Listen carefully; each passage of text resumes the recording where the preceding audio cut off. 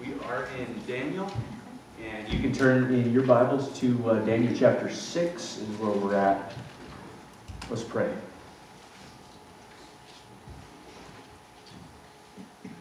God, help us to know that you are enough for us. Regardless what comes, regardless what we face, you're with us.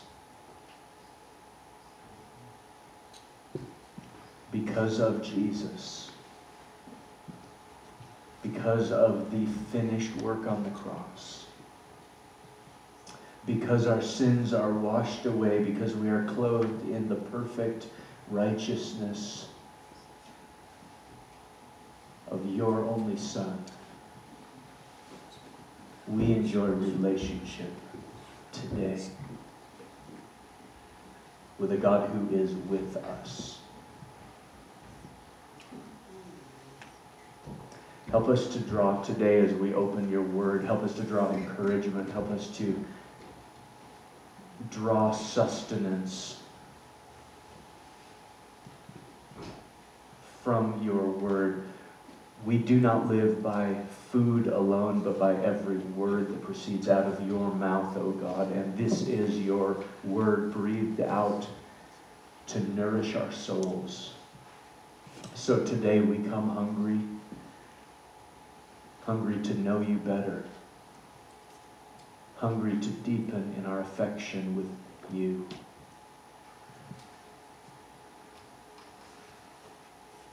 Lord, speak to us through your word for your glory in Jesus' name. Amen. Daniel's confidence in his God was unshaken regardless of his circumstances. What he thought, what he felt, what he did was not contingent on what other people thought of him, expected from him, even what they plotted against him. Verse 10 says, when Daniel knew that the document had been signed, basically his death sentence, he went into his house where he had windows in his upper chamber open toward Jerusalem. He got down on his knees 3 times a day and prayed and gave thanks before his God as he had done previously. Those who conspired against Daniel had planned well. They understood enough of the character of Daniel to know that he would remain committed to his God no matter what. They knew enough of the king to know that he could be taken by flattery. And their plan to get him to sign his name and then use his own words against him, it worked. They now had gained the upper hand. Their jealousy found vent. The king must carry out their desire to have their rival executed. Verse 16, then the king commanded it, and Daniel was brought and cast into the den of lions. The king declared to Daniel, may your God, whom you serve continually, deliver you. And a stone was brought and laid on the mouth of the den, and the king sealed it with his own signet and with the signet of his lords, that nothing might be changed concerning Daniel. Then the king went to his palace and spent the night fasting. No diversions were brought to him, and sleep fled from him. Daniel's fate and his tomb were sealed. The king was greatly distressed, but despite his best efforts, he could do nothing to change the outcome. He was driven to his knees.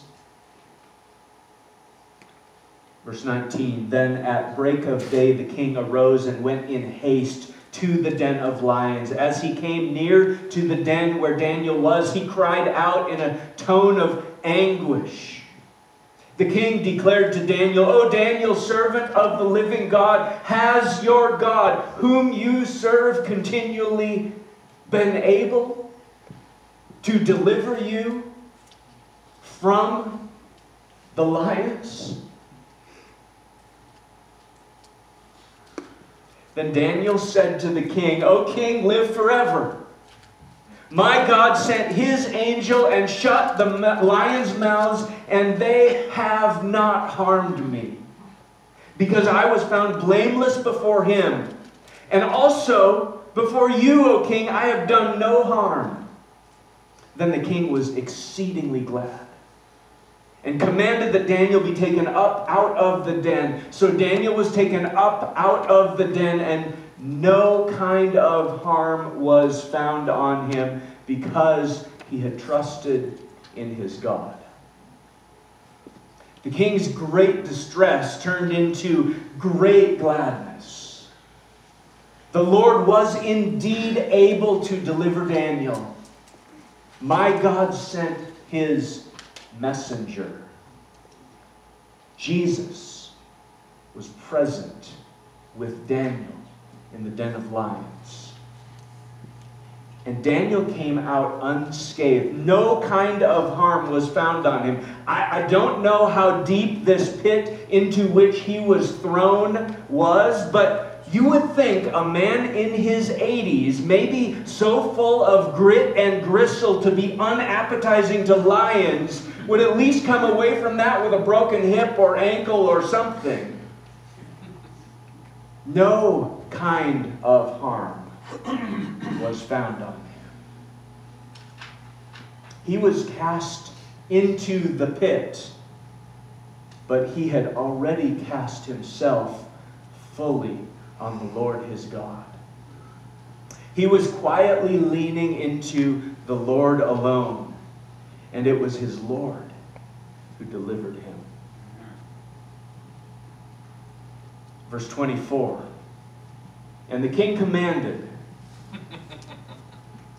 and those men who had maliciously accused Daniel were brought and cast into the den of lions, they, their children, and their wives. And before they reached the bottom of the den, the lions overpowered them and broke all their bones in pieces.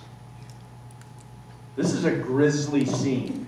If there was any question if the lions were too tame or too old or too overfed to be interested in eating someone, what happens next removes all doubt. The other officials had thought that they had gained the upper hand. Even if their open manipulation of the king and the law to carry out their desires worked in disposing of Daniel, their jealousy had blinded them to the reality that their actions would cause the king never to trust them with anything ever again. You manipulated me, and now you want to be ruler of my kingdom? Of course not. Their plan was carefully crafted, but they didn't think through the full implications of their actions. Jealousy blinds. Bitterness, anger, resentment blinds the eyes. They certainly didn't believe Daniel's God would actually deliver him from the lions. There's a principle here that we find in Proverbs. Proverbs 26, verses 27 and 28 read this way. Whoever digs a pit will fall into it, and a stone will come back on him who starts it rolling. A lying tongue hates its victims, and a flattering mouth works ruin. This is poetic justice at its best. The one who digs a pit will fall into it. The one who sets a trap for others will fall into that very trap that he has set. This principle is rooted in God's law against bearing false witness against others. This is exactly what Daniel's enemies did They bore false witness against him. Deuteronomy chapter 19 says, if a malicious, that word is used, malicious witness arises to accuse a person of wrongdoing, and if the witness is a false witness, and he has accused his brother falsely, then you shall do to him as he had meant to do to his brother. So you shall purge the evil from your midst. And the rest shall hear and fear, and shall never again commit any such evil among you. Your eye shall not pity, it shall be life for life, eye for eye, tooth for tooth, hand for hand, foot for foot. This is a big deal. To bear false witness in court, there were no cameras, it was my word against yours. And to bear false witness, to condemn an innocent man, is wicked in the sight of the Lord. So the consequence was severe. What you meant, what you intended to do to your enemy, that happens to you. That's exactly what happens in this story. Jesus gives us the positive side of this teaching in Matthew 7. So whatever you wish that others would do to you, do also to them. For this is the law and the prophets. Whatever you wish others would not do to you, don't do to them. God will bring about justice. You will reap what you sow. We see this principle throughout the Proverbs, throughout the Psalms. Psalm 7 begins with a declaration of trust in God. O Lord my God, in you do I take refuge. Not in the courts, not in the justice system. In you, O Lord, do I take refuge. Save me from all my pursuers, and deliver me, lest like a lion they tear my soul apart, rending it in pieces with none to deliver. He knows in whom his hope lies. The psalm concludes with a description of his adversaries and the outcome of their evil plans against him. Verse 14 of Psalm 7, behold, the wicked man conceives evil, is pregnant with mischief, gives birth to lies. He makes a pit, digging it out, and falls into the hole he has made. His mischief returns upon his own head, and on his own skull his violence descends. I will give to the Lord the thanks due to his righteousness. And I will sing praise to the name of Yahweh, the Lord Most High.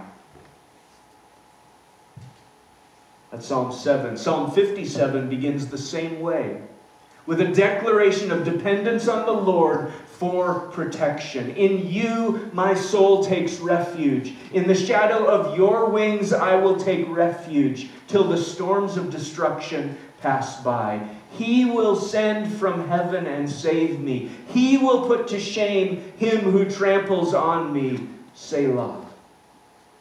God will send out his steadfast love and faithfulness.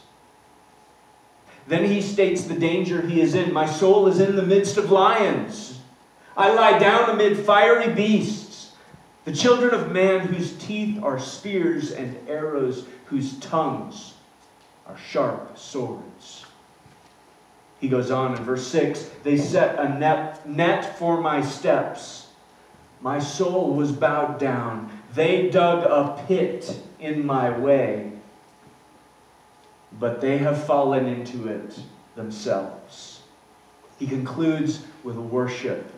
Be exalted, O God, above the heavens. Let your glory be over all the earth. See, there is poetic justice that God will bring about ultimately to his own glory. Those who dig a pit will fall into the hole that they have dug.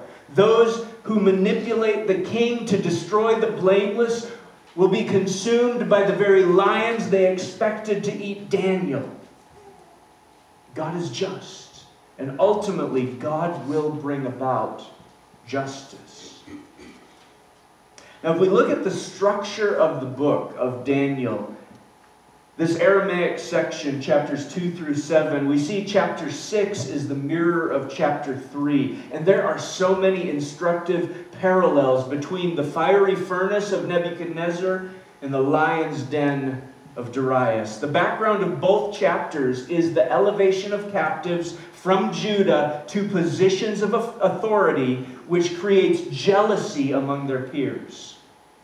In chapter 3, it is the king himself in his pride who sets up his own image and demands that all bow down and pay allegiance. In chapter 6, it is the other officials who by subterfuge manipulate the king to pass a law that feeds his own ego, that all would pay allegiance to him. Chapter 3, the danger is a sin of commission. The command requires that they do something to commit idolatry, by bowing down to the king's statue, to worship a false god. In chapter 6, the danger is a sin of omission. Something regularly to be done is now forbidden. The three refused to bow. Daniel continued to give thanks to his God in prayer as he had always done. In chapter 3, the disobedience is public. Chapter 6 is private. In both chapters, the rebellion is observed by the jealous opponents, and they draw near to accuse them before the king. And the rebellion is framed as a personal attack against the king. They pay no attention to you, O king.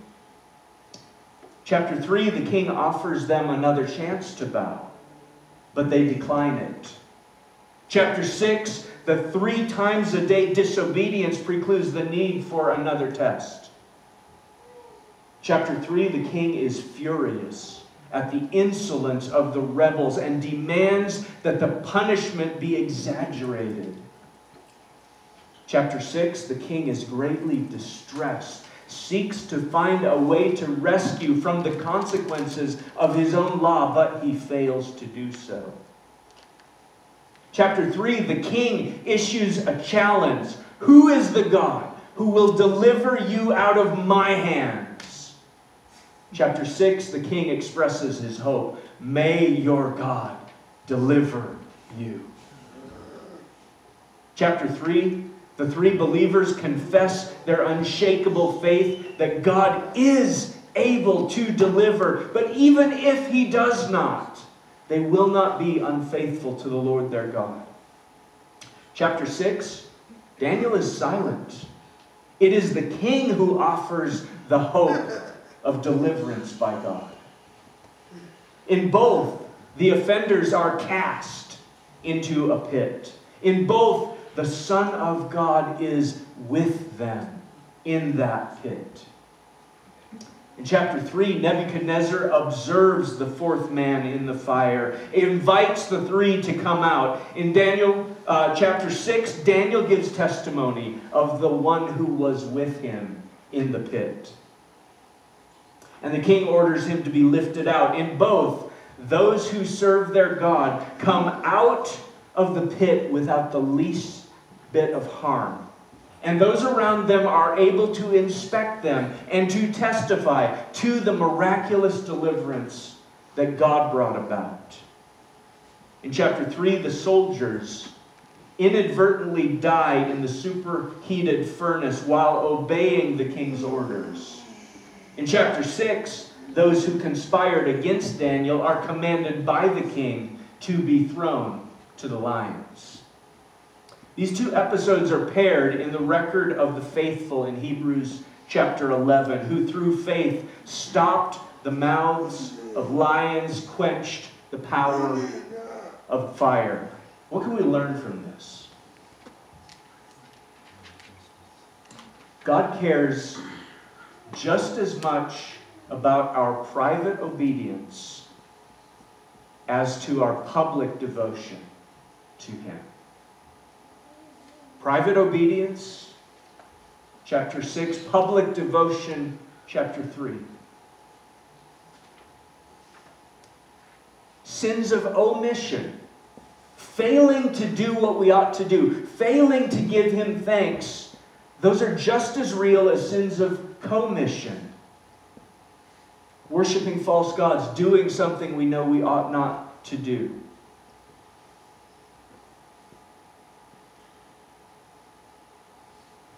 Both were thrown into the pit. God does not always exempt us from suffering, but He is with His people when they go through trials for the sake of His name.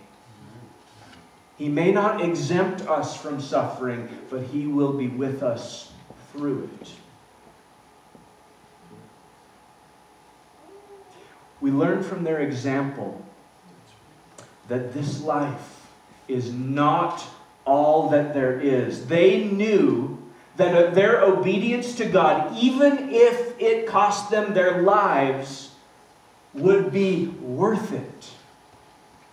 Think about that. They knew obedience to the Lord, even if it meant death, would be worth it. They knew there was something more. As Hebrews puts it, Hebrews 11:13, having acknowledged that they were strangers and exiles on the earth, verse 16, they desire a better country, that is a heavenly one. Whatever suffering we have to endure is worth it. Both chapters end with an edict. Nebuchadnezzar blessed God and made a decree that no people, nation, or language should speak anything against the God of Shadrach, Meshach, Abednego, under penalty of death. And he promoted them in the province of Babylon.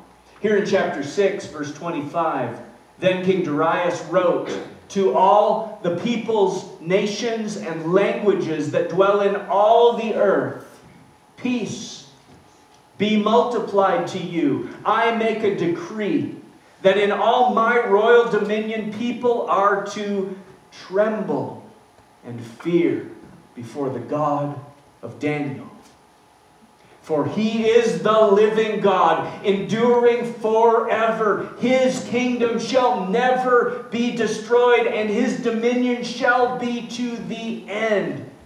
He delivers and rescues. He works signs and wonders in heaven and on earth. He who has saved Daniel from the power of the lions. So this Daniel prospered during the reign of Darius and the reign of Cyrus the Persian. Throughout this ordeal, Darius begins to understand what God is like. Through this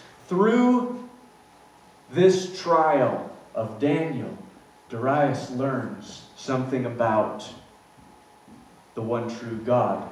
He learned the fear of the Lord is the beginning of wisdom.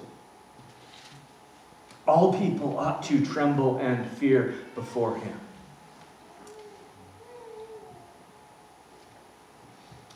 The fear of the Lord is the beginning of wisdom.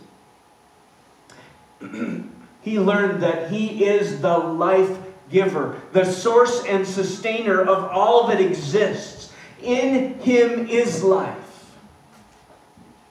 And He is alive, and He is active, and He is at work in this world today. He learned that He is eternal. No beginning, no end. He is the unchangeable, uncaused cause. He learned that He is the ultimate King, and no one can conquer His kingdom. The kingdoms of this earth rise and fall, come and go, but His rule will go on forever. And not only is He the sovereign, eternal, living God, but He is Savior. He is the only one who can deliver, who can rescue. He can save His people from the power of the lions. He is a miracle worker. He does signs and wonders in heaven and on earth to draw attention not to the signs and wonders, but to himself. He is eternal King, and he is mighty to save. And he wants us to know him. Darius, like his predecessor Nebuchadnezzar, learned some good theology from believers in this God who simply lived out their faith in the face of suffering and death. Remember, it was not by random chance that God's people ended up exiles in Babylon. God sent them into exile. And God had multiple purposes for doing so. He was punishing their disobedience. But he was also sending them out on mission with good news for the nations. He chose them and blessed them so that they would be a blessing, and that in you all the nations would be blessed. You see, God has purpose in their circumstances. It might look like all hope is lost and I'm being thrown into a pit. God has purpose in your circumstances. What is your circumstance today? How might God be intending to use that circumstance for his glory and to bring his good news to the nations?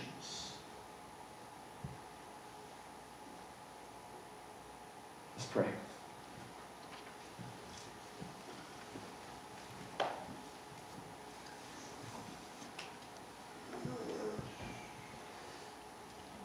Father,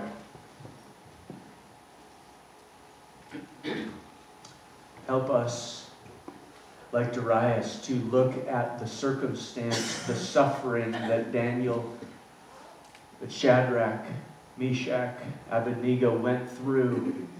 Help us to learn something about you, about who you are, that you are sovereign, that you are in absolute control of the universe that you spoke into existence. The kings and kingdoms, leaders of the world rise and fall, take territory and lose territory.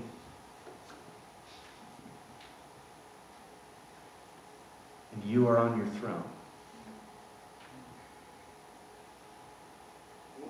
And we do not need to fear.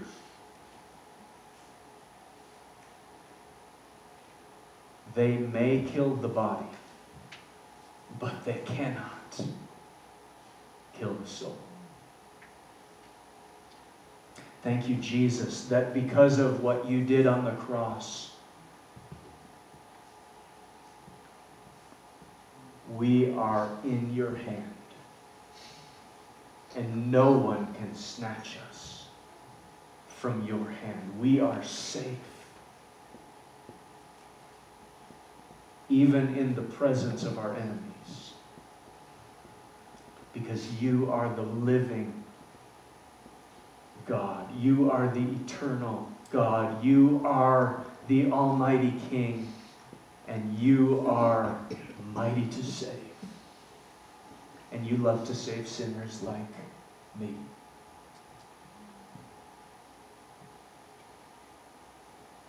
Once a rebel, spitting in your face.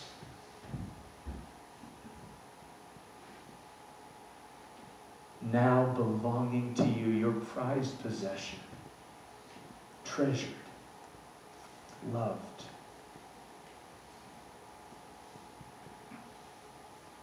Jesus, what a miracle, transformed by the Spirit of the living God. New creations in Christ. What a treasure to belong to you, to have purpose in you. Thank you for the good news that sets us free. Free from our circumstances, free to worship you regardless of the cost.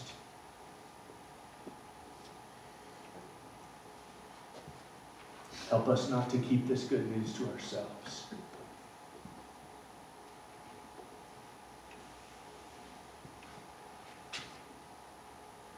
But to point every people group around the globe to the hope that is found in Jesus Christ our Lord. It's in your name we ask it. Amen. We're going to remember Jesus together, what he did for us. I'll invite some of the men to come to prepare to serve you. Bread and juice, simple things, simple reminders that Jesus laid down his life because that was the price that my sins deserve. The wages of sin is death.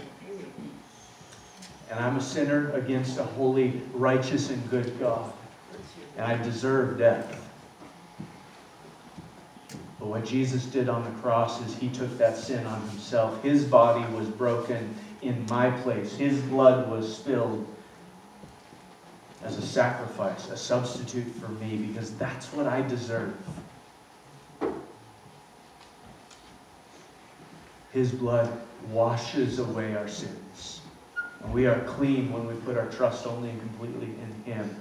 We have bread and juice, reminders of what he did for us. Reminders of the payment price that he paid at the cross to forgive a sinner like you, to forgive a sinner like me.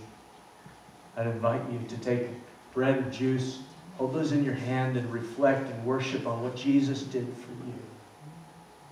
We'll take that together once we've all been served.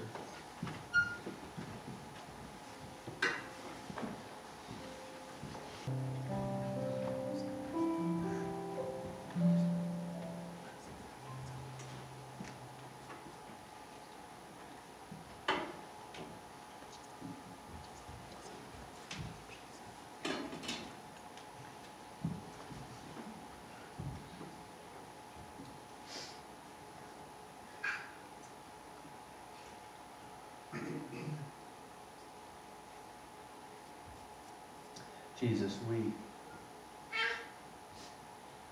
stand today accepted in your presence, in the presence of a holy and righteous and wrathful God, whose wrath was turned away because it was poured out on you in our place.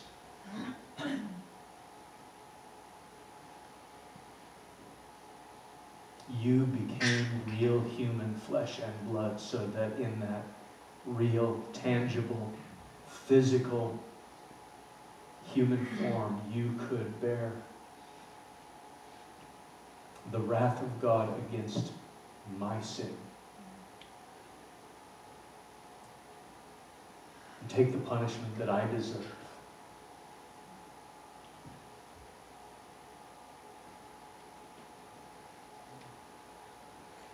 So that I could enjoy forgiveness and relationship with you forever.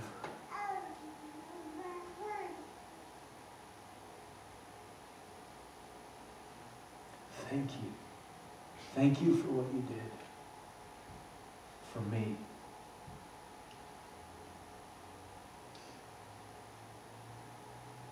Thank you that you are mighty to save, and you save in unexpected ways, not by military might, but by lowering yourself, humbling yourself, and dying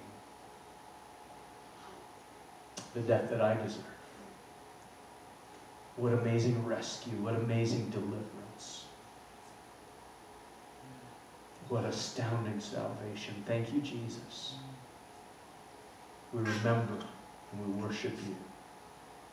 His body broken for you. Take and eat.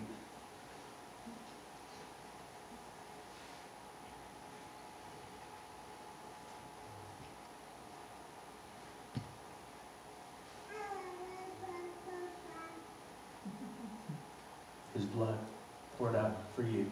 Drink.